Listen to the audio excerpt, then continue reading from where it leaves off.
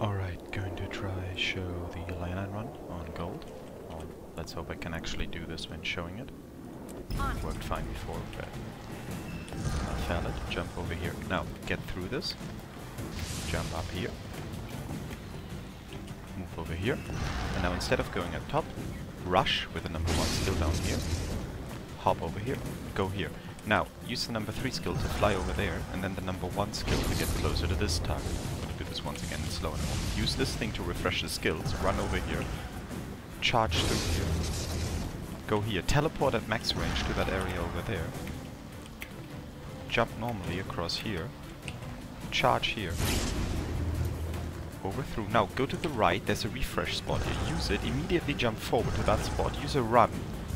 And you should just make it in time. I was a second too slow this time. Going through it once again in slow, so it's easier to follow the steps. A simple task. Number 3 skill over here. Number 3 is the little teleport, which sends you to a target location. The number 1 skill will make you charge.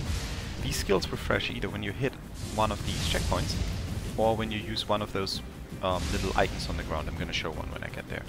The only skills you're going to need are the number 3 to teleport, and the number 1 to dash forward. Now after we've made it through this checkmark, just go here. Checkpoint is the word I was thinking of. Use the number 3 skill. You can see the targeting cursor. It has a very short range. You can see it locking there. Port yourself over here.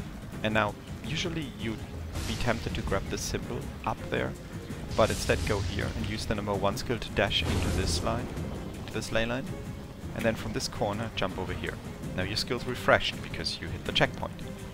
Jump up to this ledge and then use the number 3 skill to target over there. Most of the ways to jump here won't give you a clear line of sight, but this one does. Then use the number 1 skill to charge through. These are the symbols I was talking about. You have to stand pretty much directly on them and press once to activate them. Now use the number 3 to jump over there. This is done at max range, and one thing I should mention is that it's very important to have your, where was it again? Lock ground target at maximum skill range. You want to have this enabled, really. Otherwise some of the jumps are going to be really difficult. Now after you've made this jump with the number 3 skill, use the number 1 to charge forward, because your skills will refresh at the checkpoint anyhow. Jump up to this, and this is very important, because now you can just, with the ground target indicator locked at max range, just blindly target in the direction up there, and it'll send you to the correct point.